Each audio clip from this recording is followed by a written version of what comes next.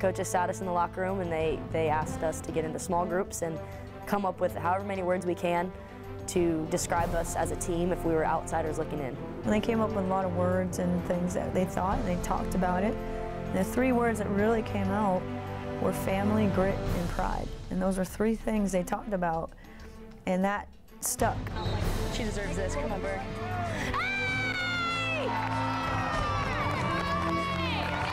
That's what we work for. That's what we are in practice. That's what we are on the field. So we are off the field. And that will never change, and that's what this program is going to continue with. In the end, we're a team, and we win and lose as a team, and if you're not a family, you're not going to be able to get through the hard times and be able to win the hard matches. And so every game, they've gone back to that, and they've never left that. And I think that's something that they took ownership of those things. They said, this will define us, and they've, you know, continued that through the season, and you see that every time they're on the field. You know, we realized every single person on this team has a role. As we've progressed, you know, we don't allow individualism. We've stepped up and we've said, you know, we're going to make family our #1 priority.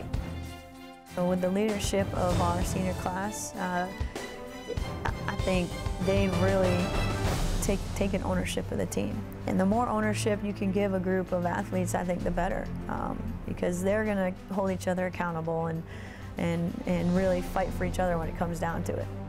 It's showing a lot on the field. It's showing a lot in the last, I mean, we've taken teams into double overtime because we refuse to give up on our teammates.